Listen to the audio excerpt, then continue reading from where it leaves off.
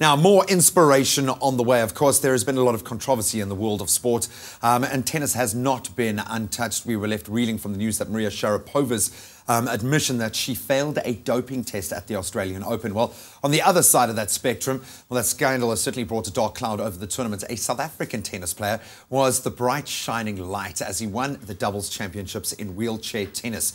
Now, if you don't know the name Lucas Sithole yet, we guarantee you won't forget it in the future. There's no one can stop you from achieving your goals except yourself, because you're the one who needs to wake up and chase your goals every day. Lucas Sithole is a triple amputee who lost both his legs and right arm in a childhood accident, but that hasn't stopped him from being a professional tennis player. What makes Lucas a special player is that he's got a great spirit, He's a fighter on court, he never gives up, works hard, and, he's just a great person.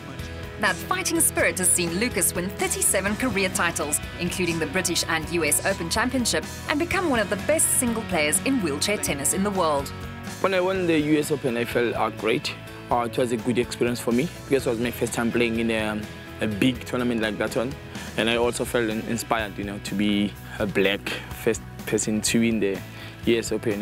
It felt good because it opened a lot of doors, not only for me, but for all the other athletes. In the last 4 years, he's been able to move 10 spots up in the rankings. Before 2012, he was below the top 10 in the world, but he's been able to get as high as top 2. That in itself just shows how much improvement there has been in his play.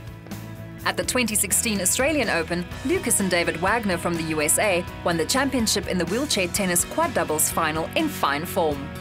Winning the Australian Open doubles with David was also a good experience. David has been playing for 17 years now, so he knows the drill, And the combination that we had on the finals was great because David, he plays more of attacking tennis and I play more of a defensive tennis. But it was our first time playing together, but the way we played there, was amazing, was brilliant. Lucas now has his sights set on winning a gold medal at the 2016 Paralympic Games in Rio and is training twice a day, 5 days a week to prepare. My preparations for Paralympics, I'll be playing more of international tournaments, playing more with the top 4 quads because those are the guys who can stop me from achieving what I want to achieve at Rio.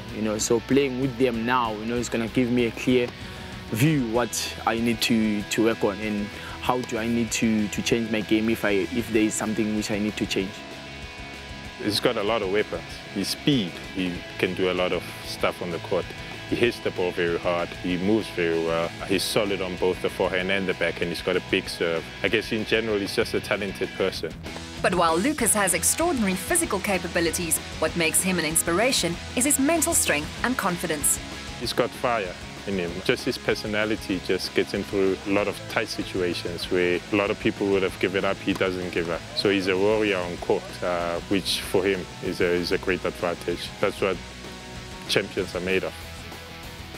What keeps me motivated, I think, is the love of the sport that I have, and the self-respect that I have, which it always keeps me going, and because now I've seen that I'm the role model to most of the youngsters in South Africa, so it keeps pushing me, to do more, to show them that there's nothing impossible in life.